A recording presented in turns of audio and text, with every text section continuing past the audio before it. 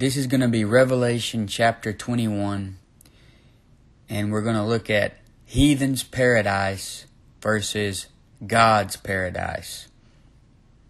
The lost world has their own version of what they would consider paradise.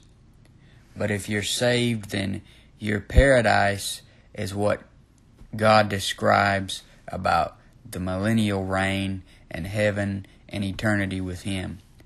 But let's look at heathen's paradise versus God's paradise in Revelation 21. And first we're going to look at no new thing versus all things new. In the heathen's paradise, there's no new thing, but in God's paradise, all things are new. Revelation 21:1 says, "And I saw a new heaven and a new earth, for the first heaven and the first earth were passed away, and there was no more sea." In the book of Ecclesiastes, in chapter 1 and verse 9, it says, "There is no new thing under the sun." But yet there is going to be a new heaven and a new earth. Jesus Christ is the only one with the power to truly make things new. On this present earth that we live in now, there is nothing that is truly new. Even though people go around desiring to either tell or hear some new thing, like the people in Acts 17:21, and they are constantly refreshing their news feed. They want the newest devices, the newest basketball shoes, the newest clothes. They care more about what is trending. That word is very popular right now, trending. And however, this world only gives something that is old and repackaged. And if you go into the winning side of eternity, if you go into heaven, then you're going to finally see something that's really new.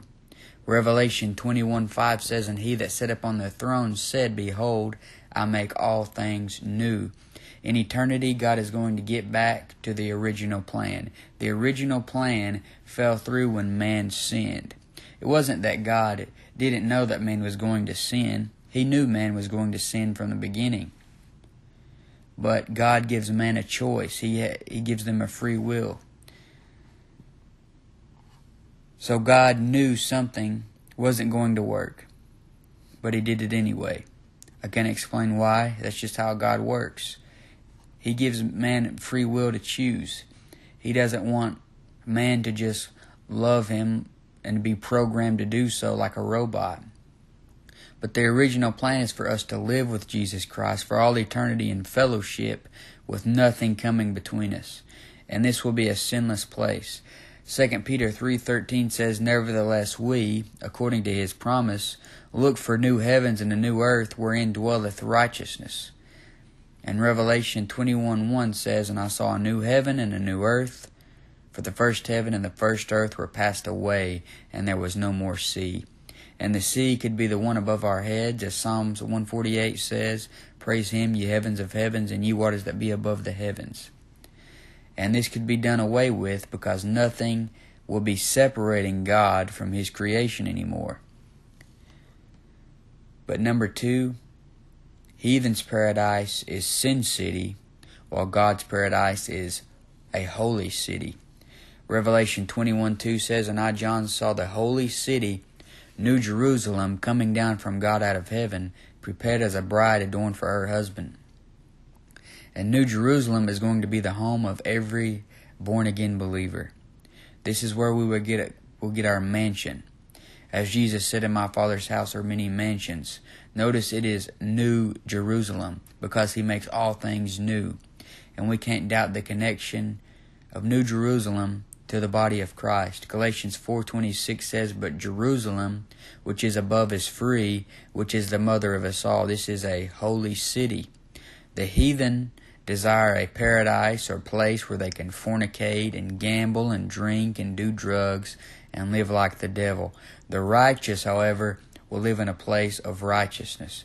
The holy city is much better than Sin City because the pleasures of sin only last for a season, but New Jerusalem is eternal.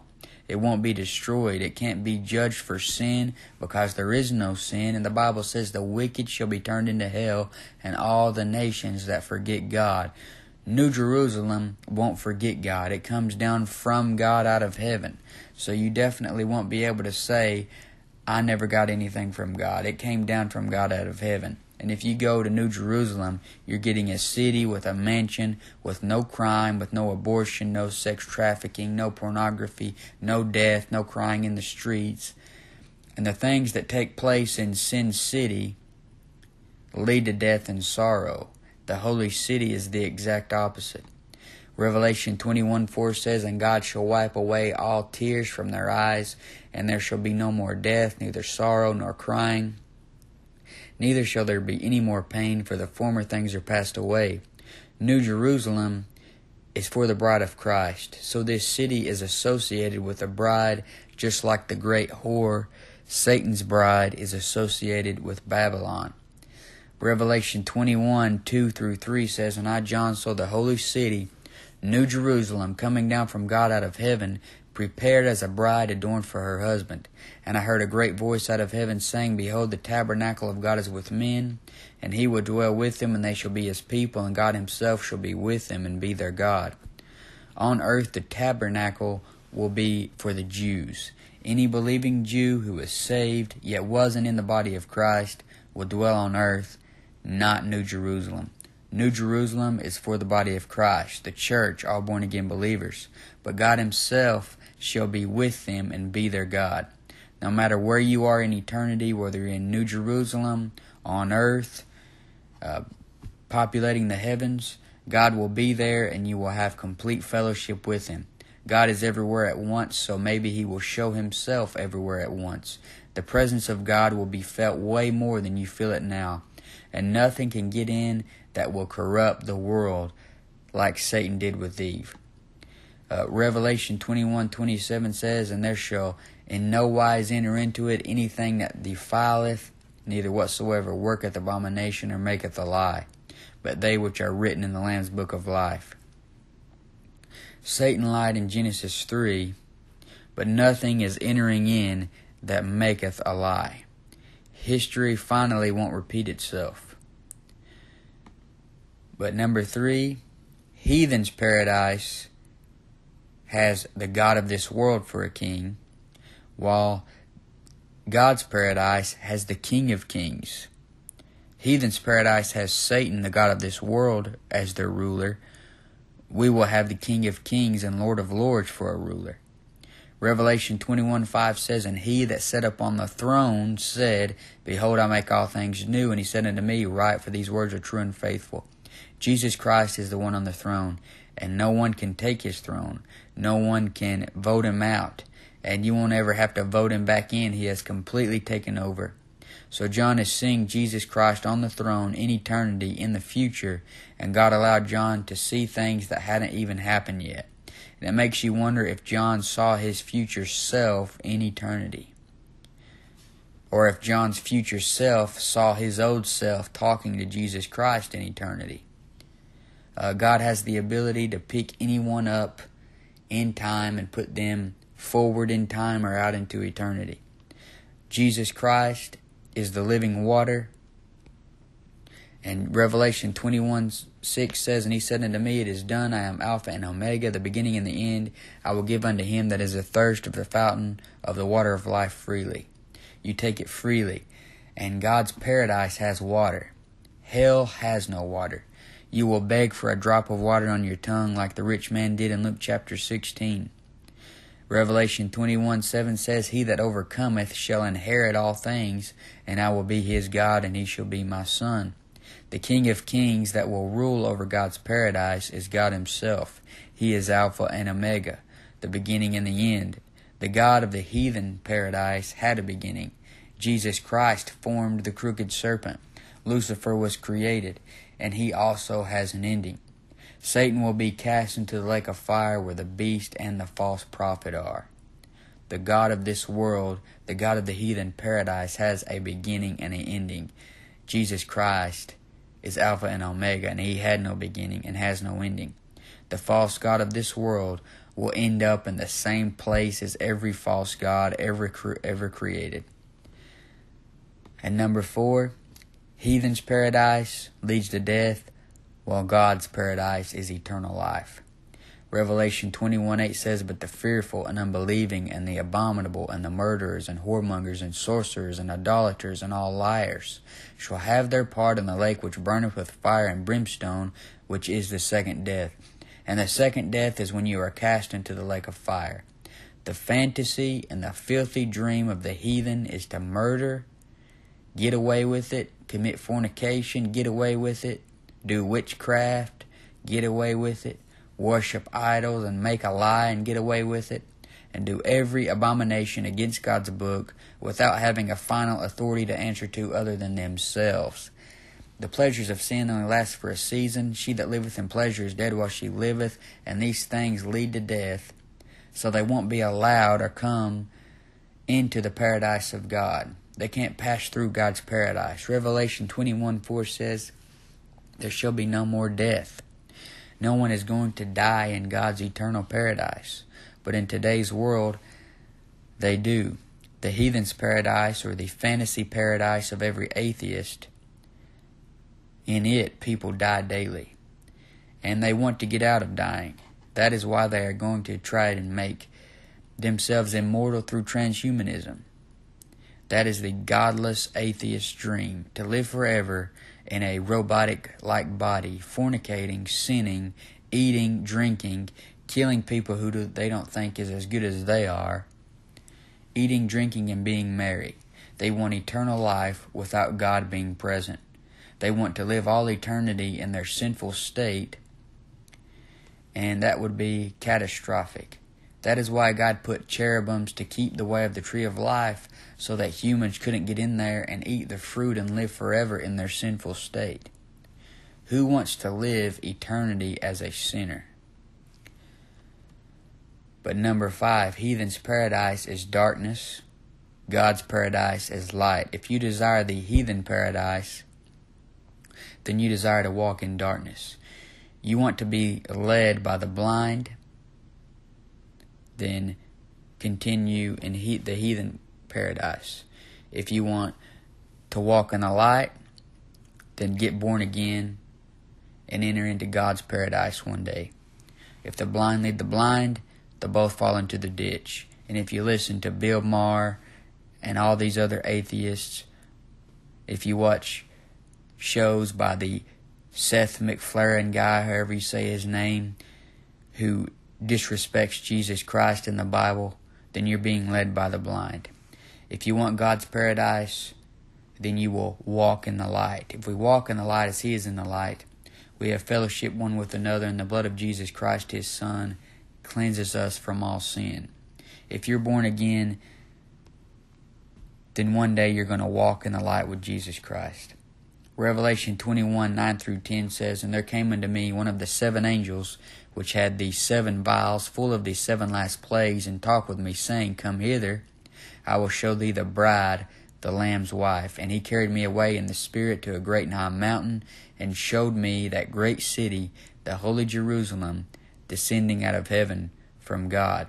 And Hebrews 12:22 talks about this. It says, "But ye are coming to Mount Zion, and unto the city of the living God, the heavenly Jerusalem, and to an innumerable company of angels." So there's a heavenly Jerusalem, a holy Jerusalem. Revelation 21:11 says, "Having the glory of God, and her light was like unto a stone most precious, even like a jasper stone, clear as crystal." The things in this city are things of royalty. And when you enter New Jerusalem, you're going into a place of light. It will be so holy and pure that the light won't reveal anything that's dirty, and there won't be anything that defileth. Going into New Jerusalem is entering the glory of God. John 8:12 says, "Then spake Jesus again unto them, saying, I am the light of the world. He that followeth me shall not walk in darkness, but shall have the light of life." God's paradise is so full of light that there will be no night there. And bad things happen at night in the heathen paradise, but God's paradise won't even have a nighttime. There will be no bedtime. There will be nothing going bump in the night or nighttime prowlers. They just caught the original Night Stalker, also known as the East Area Rapist or the Golden State Killer. Notice he is called the original night stalker. But you aren't going to have people breaking in your house and raping you in God's paradise. That type of thing belongs in the heathen paradise, where people do what they want to do and don't want the consequences for their sin. And that is the fantasy of every sinful man.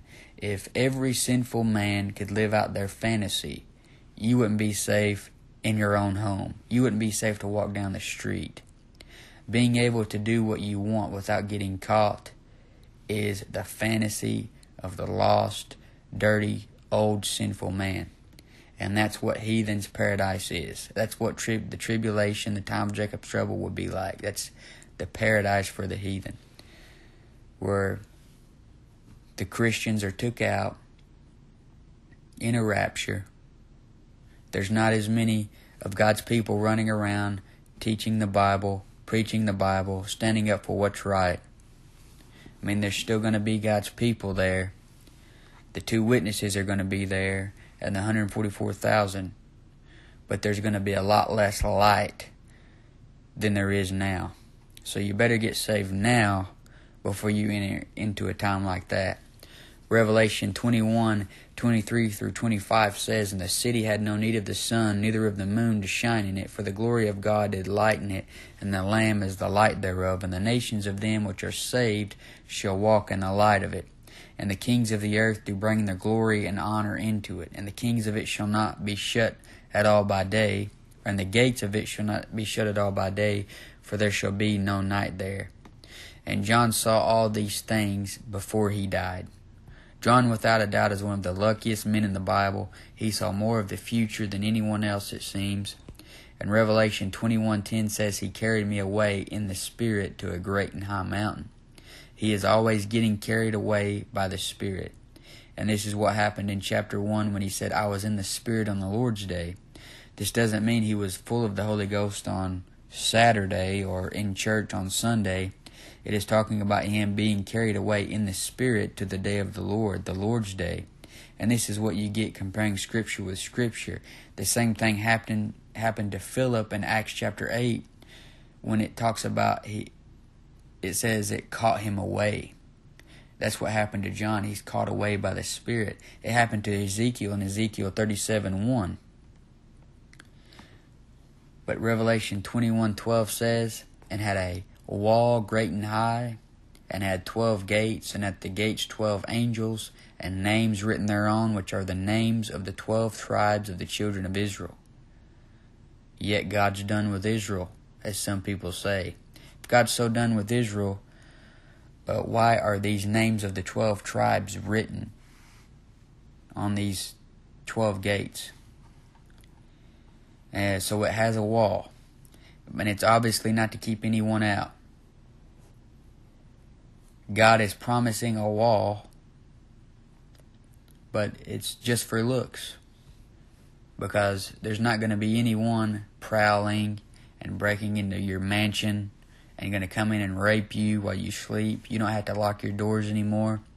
Revelation 21:14 says, On the wall of the city had 12 foundations, and in them the names of 12 apostles of the Lamb. Why the apostles? Well, they did a lot of suffering for Jesus Christ, so they really made a name for themselves. And Proverbs 22:1 says, A good name is rather to be chosen than great riches, and loving favor rather than silver and gold. And Revelation 21:17 and 18 says, And he measured the wall thereof 144 cubits, according to the measure of a man, that is, of the angel. And the building of the wall of it was of jasper, and the city was pure gold, like unto clear glass. This city is going to be nothing like anything on this planet that you or anyone else has ever seen. And men like the outward appearance of things. This city is not only going to be good outwardly, but it will have people in it who are beautiful inwardly. It is perfect paradise. The heathen paradise looks good on the outside many times, but it doesn't stay that way. And the people in the heathen's paradise are wicked on the inside and desire only selfish things. They don't care about you or your family or your kids or anyone else. Revelation 21:12 says, And had a wall great and high, and had 12 gates, and at the gates 12 angels, and names written thereon, which are the names of the 12 tribes of the children of Israel. Okay, so Satan will be in the lake of fire. The unclean spirits will be in the lake of fire. God will be visible to you, and you have a great wall surrounding you in New Jerusalem, and then you have angels at the gates. So how much more safe can you be? You will no longer have to lock your doors or worry about anything dangerous anymore. The gates will have the names of the 12 tribes of Israel. And Revelation 21:13 says, on the east 3 gates, on the north 3 gates, on the south 3 gates, and on the west 3 gates. Both sides of eternity have gates. Jesus Christ talks about the gates of hell in Matthew 16:18, but New Jerusalem has gates also. So 12 gates with its own angel for each one. The gates are never shut. God isn't worried about who comes in or out. Revelation 21:25 says, and the gates of it shall not be shut at all by day, for there shall be no night there. Then Revelation 21:14 through 16 says, and the wall of the city had 12 foundations, and in them the names of the 12 apostles of the Lamb. And he that talked with me had a golden reed to measure the city, and the gates thereof, and the wall thereof. And the city lieth foursquare, and the length is as large as the breadth. And he measured the city with the reed, 12,000 furlongs. The length and the breadth and the height of it are equal. So New Jerusalem is shaped like a cube, with the length, breadth, and height, each measuring 12,000 furlongs, 1,500 miles. Revelation 21:17 says, and he measured the wall thereof 144 cubits, according to the measure of a man, that is, of the angel. And this is a great verse to show angels aren't sexless. They are male. Hebrews 13:2 says you can entertain them unaware. And this is because they look so much like men, not winged creatures. Revelation 21:18 says, and the building of the wall of it was of jasper, and the city was pure gold, like unto clear glass. It goes back to the way it looked during the Garden of Eden, but probably way better. And the city will be pure gold. And this seems to be what the cities were like during Garden of Eden times, because if you look at Genesis 2:10 and 11, it talks about the land of Havilah, where there is gold. Revelation 21:19 says, and the foundations of the wall of the city were garnished with all manner of precious stones. The first foundation was jasper, the second sapphire, the third a chalcedony, the fourth an emerald, the fifth sardonyx, the sixth sardius, the seventh chrysolite, the eighth beryl, the ninth a topaz, the 10th a chrysoprasus, the 11th a jacinth, the 12th an amethyst. And the 12 gates were 12 pearls. Every several gate was of one pearl, and the street of the city was pure gold, as it were transparent glass. So these gates really are pearly gates, because it says, and the 12 gates were 12 pearls. Every several gate was of one pearl. So that's a real, you hear people talking about the pearly gates all the time. That's really in the Bible. Revelation 21:22 says, and I saw no temple therein, for the Lord God Almighty and the Lamb are the temple of it. And the body of Christ is the temple. Ephesians 2:19 through 21 says, now therefore ye are no more strangers and foreigners, but fellow citizens with the saints, and of the household of God, and are built upon the foundation of the apostles and prophets, Jesus Christ himself being the chief cornerstone, in whom all the building fitly framed together groweth unto an holy temple in the Lord. So if you are a born-again believer, your body is the temple of the Holy Ghost. And in the Bible, God has a physical temple for the Jew. And when it comes to the church, he has his people for the temple. So there's a difference there. But if you choose the right side of eternity, you choose light instead of darkness. Revelation 21:23 says, and the city had no need of the sun, neither of the moon to shine in it, for the glory of God did lighten it, and the Lamb is the light thereof. Remember back in Genesis how God made the sun to be the greater light to rule the day, and the moon was the lesser light to rule the night. These lights are not needed because God is the light thereof. And there will be nothing separating God's creation from the light of His glory. The sun and moon will probably still be there, but we won't need them. All we need is God's light. Revelation 21:24 says, "And the nations of them which are saved shall walk in the light of it, and the kings of the earth do bring the glory and honor into it." Notice the phrase, walk in the light. 1 John 1:7 says, "But if we walk in the light as He is in the light, we have fellowship one with another, and the blood of Jesus Christ His Son cleanseth us from all sin." And there will be perfect fellowship with the Lord Jesus Christ and with everyone else. Preachers who were at enmity with other preachers will fellowship with each other during this time. Angry, backbiting women will no longer backbite their brothers and sisters in Christ. Everyone will be in one accord in perfect harmony. And the verse said, "And the kings of the earth do bring their glory and honor into it." The rulers of this world will be right with God for once. If you have read the Old Testament and read how the kings were wicked and provoked the Lord to anger, and how the rulers of this world have set themselves against the Lord and His anointed, then you know how wicked the rulers of this world are and always have been.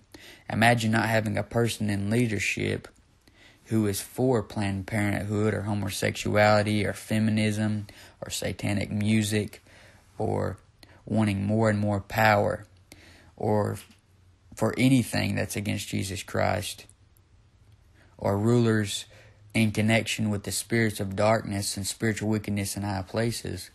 But imagine having rulers and people reigning that love the Lord Jesus Christ, want to serve Jesus Christ, and aren't influenced by spiritual wickedness in high places. Revelation 21:25 says, "And the gates of it shall not be shut at all by day, for there shall be no night there." You won't need night lights, floodlights, or security systems. The scary people many times come out at night, go to Walmart at 3 a.m. if you don't know what I mean.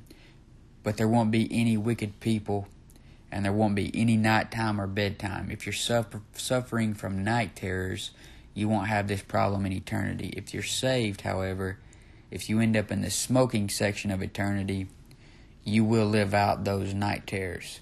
In eternity, in New Jerusalem, the gates won't be shut. You can go out and explore outside of it. Nothing is getting in that shouldn't be. And then Revelation 21:26 and 27 says, "And they shall bring the glory and honor of the nations into it. And there shall be in no wise enter into anything that defileth, neither whatsoever worketh abomination or maketh a lie, but they which are written in the Lamb's book of life." The only people you're going to see in New Jerusalem is people who you know are good and have your best interest at heart. There's not going to be all these wicked people walking around who want to rape your wife, kidnap your kid, take everything you have. It's going to be a perfect paradise. So what do you want to choose? Heathen's paradise or God's paradise? If you want to make sure that you're going to God's paradise, then you need to be sure you have believed the gospel of the Lord Jesus Christ. The gospel is found in 1 Corinthians 15:3-4, and Paul says and tells us about how Jesus Christ died for our sins according to the Scriptures, and how He is buried and rose again the third day according to the Scriptures. So Jesus Christ died for your sins. He was buried and rose again the third day. And if you want to be saved, you need to put your faith and trust in that to get you to heaven. Quit relying on being a good person to get you to heaven. That's not what gets you to heaven. The Bible says we're not saved by our works. In Romans 4:5 it says, "But to him that worketh not, but believeth on him that justifieth the ungodly, his faith is counted for righteousness." Acts 16:31 says, "Believe on the Lord Jesus Christ, and thou shalt be saved." Romans 10:13 says, "For whosoever shall call on the name of the Lord shall be saved." If you want to be saved, come to Jesus Christ as the guilty sinner that you are, and believe on Him to be your payment for those sins. And only through that way can you have eternal life. Jesus Christ is the way, the truth, and the life.